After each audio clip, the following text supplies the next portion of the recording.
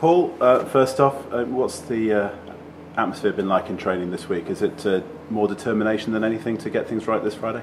Yeah, it's been good. You know, you can't sit and dwell on the past and be doom and gloom. Guys are excited about the challenge about Friday night and having the opportunity to put what went wrong at the weekend and put it right. And we've only got to wait 5 days to do it, so guys are keen as mustard to get out there and play. What's been the biggest thing to work on this week in training, do you think? Probably just little things in our defensive line, maybe and discipline. I think we gave away a couple of cheap penalties at the weekend, and that sort of marched us down the field when we didn't need to. So probably discipline it will be this week, because we're playing away from home, and it's always tough when you're the away team to get everything onside. You've played at Edgeley Park a few times. How tough a venue is it to play at? Yeah, it's a tough place. It's not as big as it is as Franklin's Gardens out here, and the crowd are pretty much on top of you.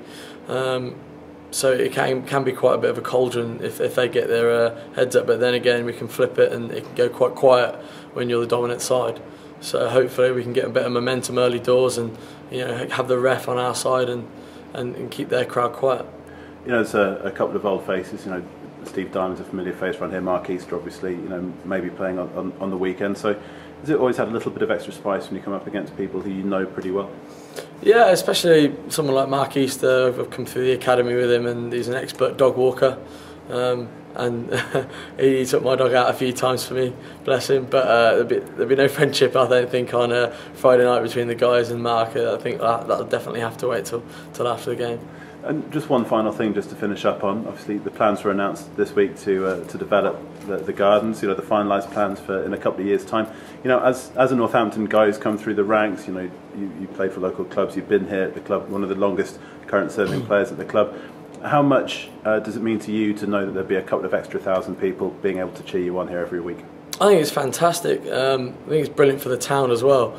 If you think we've got 10% of the population of Northampton coming here every weekend, and if there's that much demand for it, then we should increase it even more. And the fact that we're regular Heineken Cup participants now, that can only mean good things if we make the knockout stages. Whereas Milton Keynes was a fantastic venue last season, but obviously we'd have loved to have played here.